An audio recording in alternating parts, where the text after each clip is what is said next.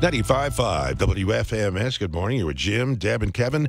And now, here we go. the story of Deb and her husband Greg and the sitting of the weight machine in one spot for The deadline is passed. half. Here we go. The deadline to remove the weight machine that's sitting next to the baby grand piano in the former living room was yesterday. Right. Yes. And as Greg pointed out, he had till midnight. It's been there a year and a half. It's been there a year and a half. Yeah. Mhm. And you're hosting Thanksgiving. I'm hosting Thanksgiving. And you I've already refuse- done it once. Refuse to have that in the living Not room going to do it again. No. And as harsh as it sounds, I've been very patient. A year and a half is patient. And what was the ultimatum? If it's not gone by If it's last not night? gone By yesterday, you are not invited to Thanksgiving, which means go find your turkey elsewhere. And as of 10 o'clock last night, I posted Yeah. that it still had not been moved. In fact, I'd poured myself a glass of wine to cope. Mm-hmm. And I'm not a big drinker, but Yeah. I was getting livid. And then all of a sudden, my youngest came through and said, "Mom, is he really not going to eat here?" I said, "That is correct. He will not be eating here."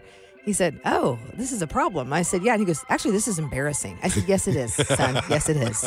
And I walked out of the room. So the suspension's killing me. So my oldest son said, "Dad," whose feet were kicked up on the couch and he was lounging and relaxing, watching Bigfoot.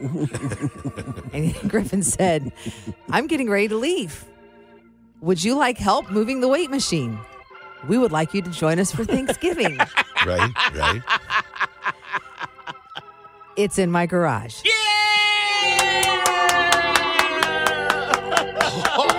Thanks to my son.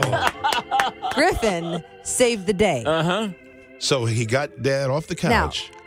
Off the couch, and it was moved. And Greg said, "I had the whole plan. I was going to surprise you this morning and wake you up, or when you get up for work, and it would be out of there." But why did he wait to the last minute? My nerves cannot take this. But but here's gone. the deal. No, it's not gone. Well, it's half gone. It's in the garage For which another year means and a half. He could not. No, I told him we will need an attorney if it is not moved out of there immediately after Thanksgiving. But he bought himself a little time. Although the rule was off the property, if you recall. Right. Well, he should Right. at least get cranberry sauce.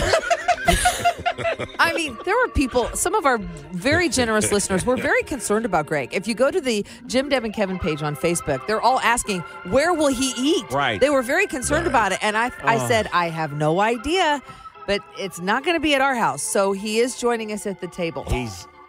He is good for turkey and gravy and mashed potatoes. He had that thing moved just before 11. We'd like to have Dad for dinner. Wouldn't that be nice? I think You know Griffin what? was panicked. I think the bigger picture here is the family came together. No, I didn't. I didn't come Well, together. the kids came together to help Dad out. And I think that's a great thing. I think it is. It's a beautiful, beautiful Yeah. story. You'd like to see some photos? You have them? I'm posting them now on Facebook.